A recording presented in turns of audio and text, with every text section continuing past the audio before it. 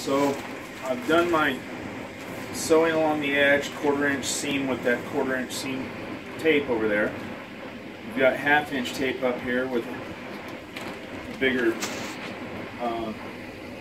lip that creates a channel for the thread for the Dyneema slip cord to go through. Walmart sells these sewing kits with the great big huge needles. This one has a ball point. It's dull and it's got a huge opening. This thread, if you flatten it, it'll go through there, and then you can use it to thread itself through there, and because the needle's dull, it won't poke through the side of this. So I balled up one of the ends of this with a lighter. To do this, you don't want to burn it, you just want to toast it. And wetting your finger when you do this is critical, and it is dangerous. Don't do this at home, folks. It sizzles whenever you do that. But if you got the stupidity to stick hot napalm on your fingers, you can get nice little balls on there. So they keep the knots from slipping. I'm just tying a double knot, or just an overhand knot, and then that's all it takes to hold that. This knot's not secure in this type of line if you're using it to pull on things.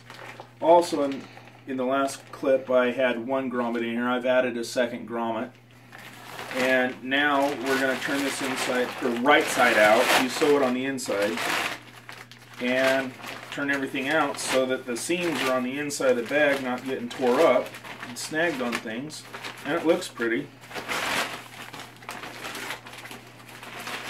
Neat little trick. You can do this with this type of material.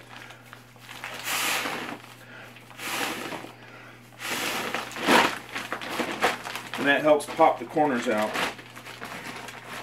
You just work the corner out with your finger down tight. I'm gonna, because of the extra seams in this, because it's scrap material, I'm not gonna put a waterproof top on it with the Velcro. I have Velcro that I can sew in, 2 different kinds of Velcro you can sew in to make a waterproof roll top on this, but I'm going to go ahead and seam tape this at a later date whenever I have some more material that comes in the mail. It's way lighter duty than this. This is 1.43 ounces per yard, and the stuff that's coming is 0.51 ounces per yard.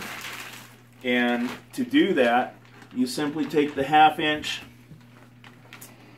3M VHB tape, you run a strip down it, peel it off, and then you have another strip of the thin Dyneema fabric, and you lay over this seam, and this seam will be waterproof, or highly water resistant. The bag overall will be highly water resistant. I wouldn't call it waterproof.